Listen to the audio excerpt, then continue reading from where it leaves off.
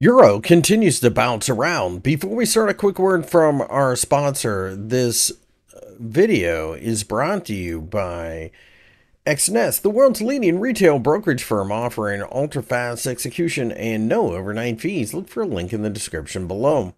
The euro has rallied slightly in the early hours on Thursday, but really at this point in time, I think you have to understand that we continue to have a lot of questions asked of whether or not we can actually break above the 1.12 level.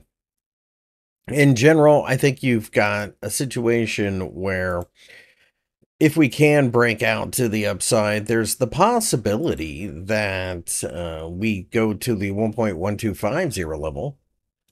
And then after that, it becomes much more of a buy and hold scenario. You'll notice that every time we reach a large round psychologically significant figure on the chart, we also have a reaction. This is a market that's just simply bouncing around between one big figure after another. It does have an upward proclivity, so I assume that we will eventually break out. But when you zoom out, you can see that we are close to a pretty significant top in this pair.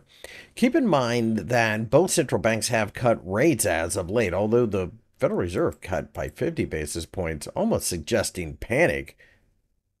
That's not a good thing either. So that might actually work against the euro if we really start to see the panic train rolling.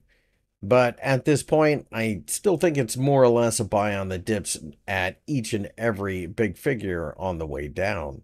If you enjoyed the video, give me a thumbs up and subscribe.